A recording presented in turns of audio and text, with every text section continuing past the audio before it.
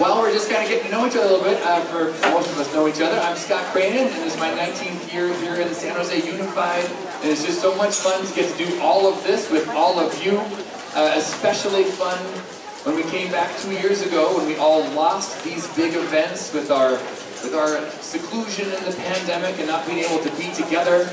And it's just been ever since then, our audiences have been so excited and so hungry to see their students do well and to support them. So it's just so nice to be together again.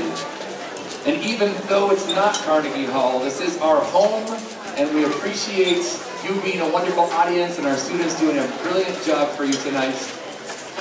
What you heard around you was our chamber orchestra, and we have a quartet project. So here at Castillero, we have 6 different orchestra classes and chambers for our oldest kids. So while you were sitting and enjoying conversation with one another, in the background we had different quartets performing. They were playing Mozart's Eine Kleine, Haydn Opus 76, number 1 and 2, Mozart Herschel 157 out in the far side by the flagpole. These students are essentially self-rehearsed while I walk around and coach them, and it's an incredible amount of work that they did. So can we have a quick round of applause for all of our chamber musicians?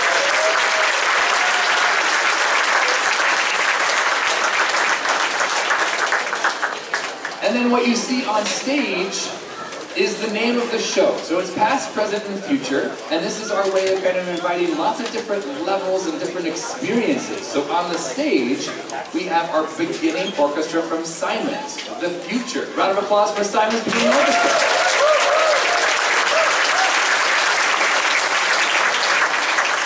Joining the Simonds Beginning Orchestra is the Castillero Ionian Orchestra, and they're actually also beginners, so the students they're sitting next to also started this year. But the big difference, of course, besides their age, middle school and elementary school, is that here at Castillero you get music every day. So the students in the black shirts, they've had orchestra every day since the first day of school for about an hour a day, and so we've had 110 lessons, so they accelerate really quickly on their instruments. The students at Simonds have had about 44, 45 after-school lessons, and so it's really wonderful to see what the Simonds students have accomplished and what the Ionian Orchestra, which is essentially the beginning orchestra, is now showing from a leadership perspective. So you'll see they're all paired up, and they now have a Castillero buddy, because we know a lot of folks think about middle school as this really big change, because obviously it is. But it's actually a really wonderful and nice place. It's an ecosystem here at Castillero that supports each other.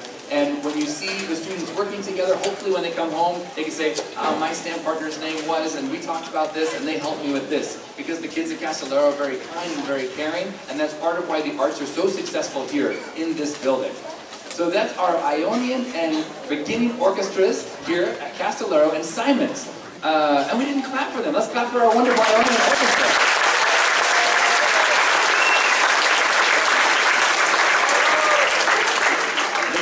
Numbers here, it's about 135, 140 string players, and you saw us rehearsing. They're getting used to some things with conductors, and we'll talk about that momentarily. Here on the far left, we have our experienced orchestra. So at Simonds, we have 2 levels of orchestra, which is really special and really exciting. So the students that are over there in the white shirts, they have more than 1 year of experience. Some of them have played since they were actually quite little, 6 or 7 years old, and some of them started last year, just like these students started this year. So we have our experienced orchestra, and they're sitting with our chamber orchestra. So the chamber orchestra is all of our oldest and most experienced musicians here at Castillero. And so we have about 35 Simonds students and about 35 chamber kids to make this really wonderful orchestra over there. Round of applause for the experienced and chamber orchestra.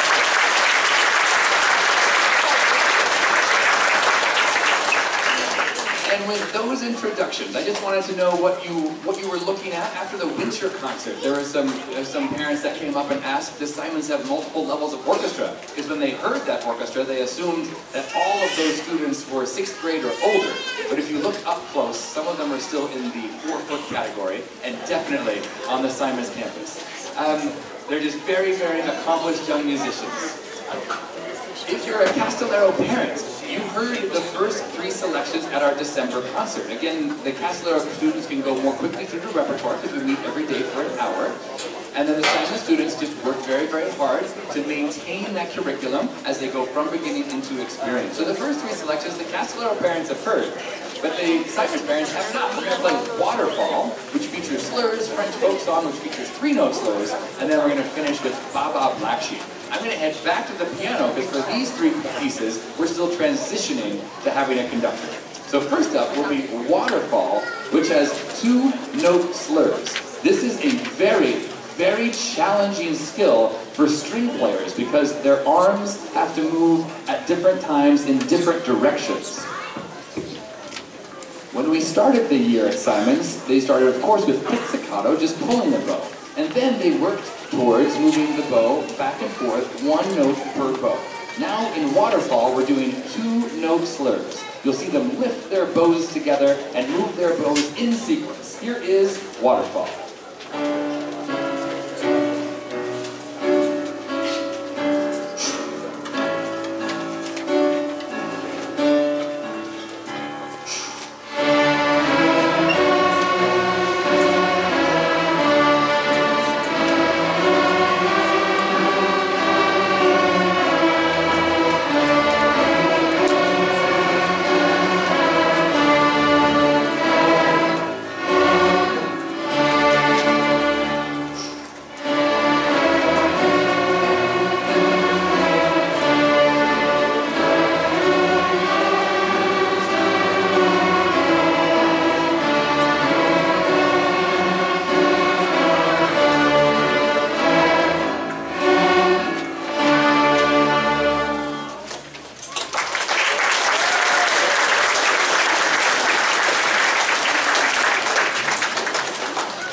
And then as we develop our skills, we move from 2-note slurs to 3-note slurs. So this is now math in real life. We're dividing our bow in thirds. So they're moving their bow at a slower speed, they're sustaining and adding more arm weight. So there's some physics involved, there's some math involved, and they're also decoding the musical notation on the page. There's a lot of different cross-curricular things happening in their brain, really important developmental things for all that's happening in the frontal lobe at these ages. And so we're going to play French folk song, which has 3-note slurs as well as the entire D major scale.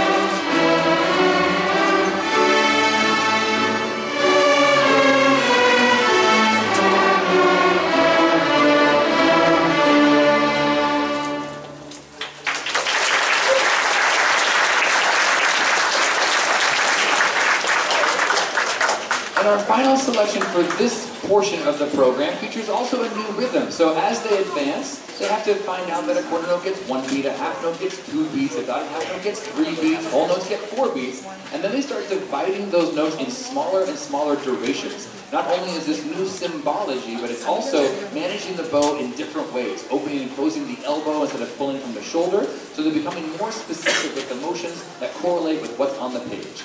This final number for this portion of the program is Ba Ba Black Sheep.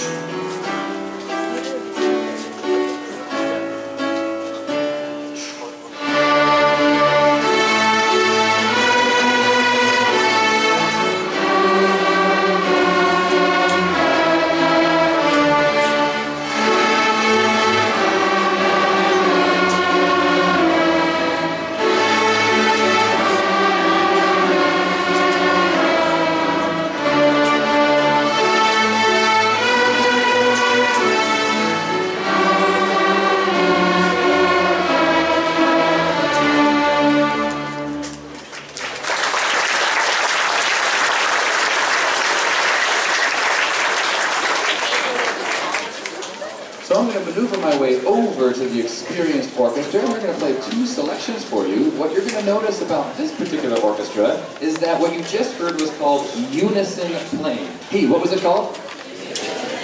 Yeah, hey, you did that almost in unison. Good. So unison playing is when everyone has the same part at the same time. Same notes, same rhythms, everything. Then we move over to the experienced orchestra, and now we have distinctly 4 different parts. A violin part, a viola part, a cello part, and a bass part. And so there's more independence when it comes to maintaining the tempo inside of our bodies, which is a really big feat, especially when they're excited for a concert or if they're tired because they were just at science camp. Their bodies impact the tempos that they choose, so now they have to deal with me as the conductor. We're going to play 2 pieces for you. The first one is called Creatures, and this sounds like a soundtrack for a B movie. You can think of Creature from the Lagoon coming out of the swamp, and you're going to hear some noises that are quite striking. They're on purpose.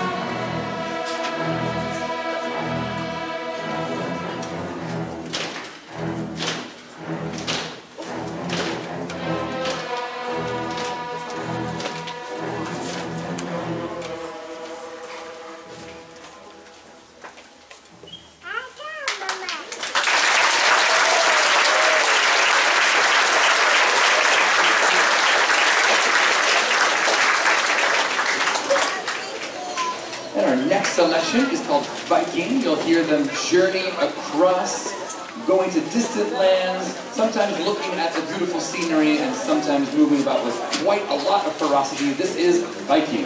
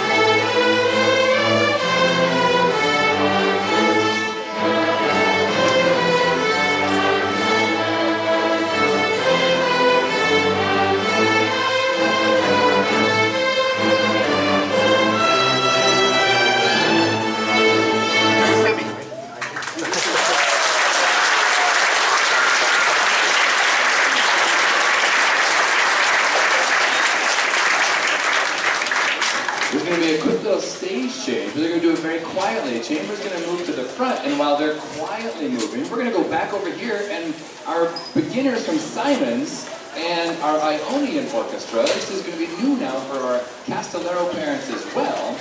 We have to transition into multi-part playing. So like we started with, we did unison playing. Now we're about to do two-part harmony. It's a piece called Irish Jig. There's a melody and a harmony. Now for this particular concert, all of the Simonds students will be playing the melody. But the Castillero students who have Castillero stand partners will be playing the harmony. So you're going to start to hear a thicker and denser sound and more independence of rhythms. So this is a first step towards multi-part playing, and always a really exciting endeavor because the kids can hear it in the classroom. They heard Hot Cross Buns all together, Waterfall all together, but then they start to hear the richness of what music can be. Here is Irish Jig. Instruments up.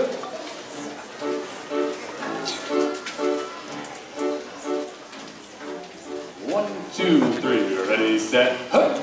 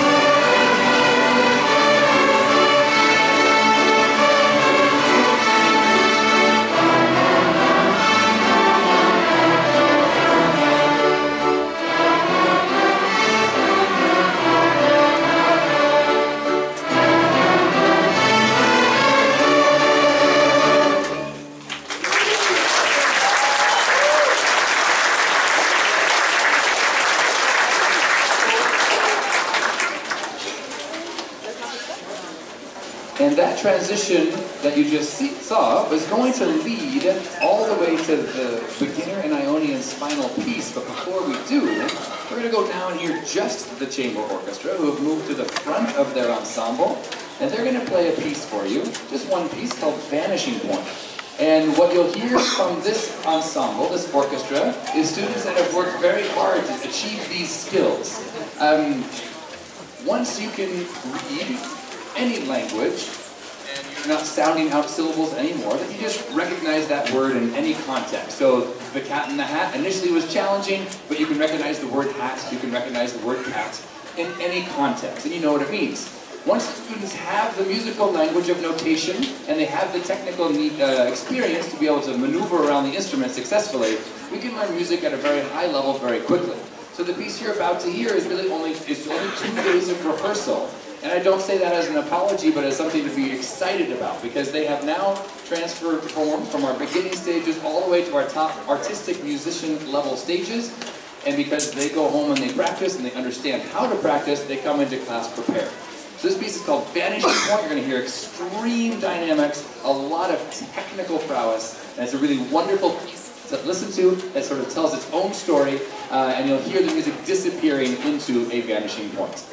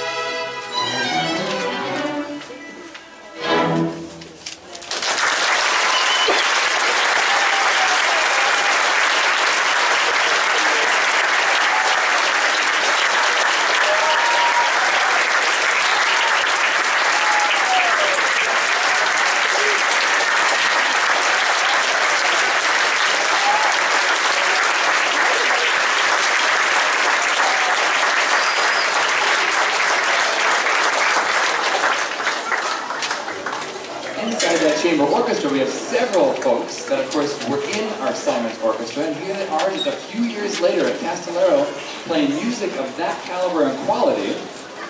We also have some students in that orchestra that were beginners last year. One of the great things about Castillero is that whatever level you are, we meet the schedule that's the best for your child. We have an incredible admin team here. Some of them may be here tonight. So I'd like to just give a special recognition to all the hard work that they do to give access to students to schedules that push them and support them in the best way. So for all of our Castillero admin, Crystal Campbell, we have Joe Jones and Kari Hansen. Can we give a round of applause for our two wonderful admin?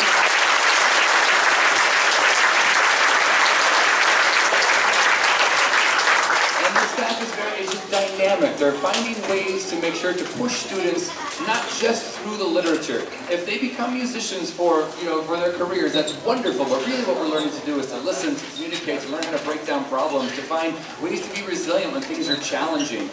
We're helping them just to grow up and become members of a community. And I feel that our staff has a really good grasp of that idea because we want contributors at a high level that understand how to support the people around them. So that's the Castillero way, and that's what we have here at Castillero Middle School. And I'm just so proud of the entire organization, from all of our wonderful teachers, several who are here tonight helping out just because they're to manage with all the wonderful parents, to our wonderful parent volunteer team. If you want to stay connected to your school, Castillero is a great place for your family because there's so many things like this that bring you in, that connect you. You see how your child's doing. You see all the friends that they're hanging out with. You can feel the pulse of the school very, very vividly every time you walk onto campus.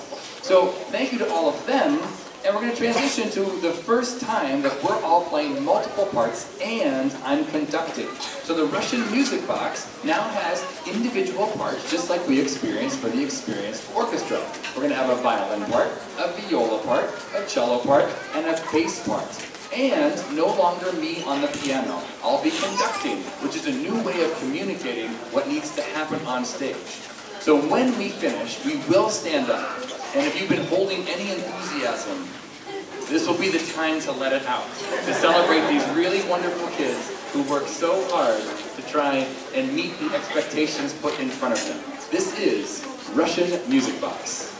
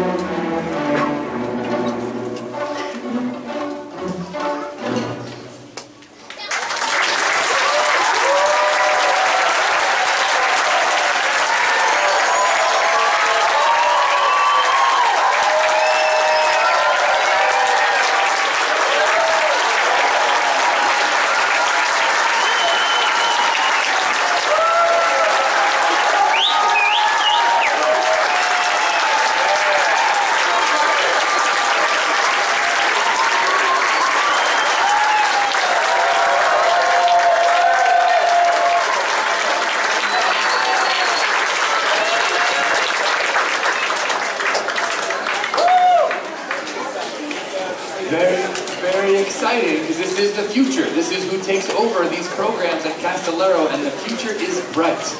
The experienced students are majority 5th graders, and so many of them are coming to Castillero. We're so excited to have them join our Indigo Orchestra. That's our 2nd year orchestra at Castillero, but as you recall, they're going to have 180 lessons in their beginning year, and experienced and beginning classes combined will have about 150 lessons after their 2 years at Simonds. So it works out perfectly for them to join us next year in the Indigo Orchestra.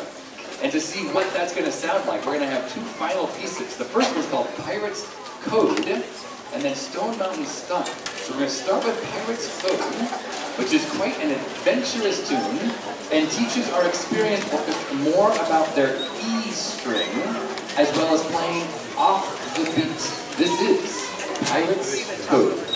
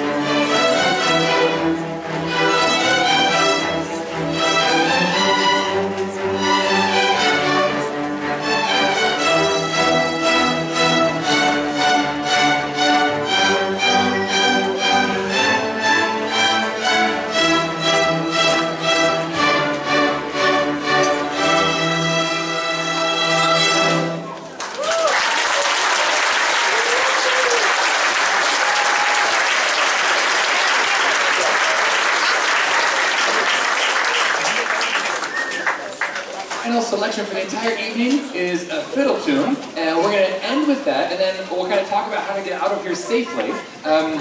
We have some students that need to walk through this aisle, not in this moment, so you're okay where you are for now. We're going to make a pathway eventually, so our Simonds kids can grab their instruments. We have students that have to go into that room and that room, and then once we clear the students, then we can, you know, since we're just hanging out, we can put some chairs away, get some exercise in. You never want to skip arm day, I think that's the expression, right? So we'll talk to that entire thing, but I do want to once again compliment just the wonderful experienced orchestra. These are big pieces, and when we set the concert dates, we don't know when Science Camp is going to be, and And then once we find out when science camp is, we can't change the concert because on the seasonal calendar year, I have 57 different concerts personally. And so once my life is set, it's set. So I appreciate the Simonds community being flexible and the students for probably sleeping very, very well for the last 4 days, I assume. Doing very, very well. And coming back here with so much energy and excitement to perform for you tonight. So can we have a round of applause specifically for our 5th graders?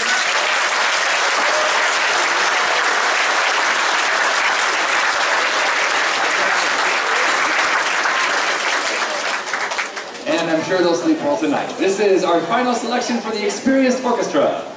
And same thing. If you've been holding that enthusiasm in, they'll stand up at the end and you give a rousing round of applause.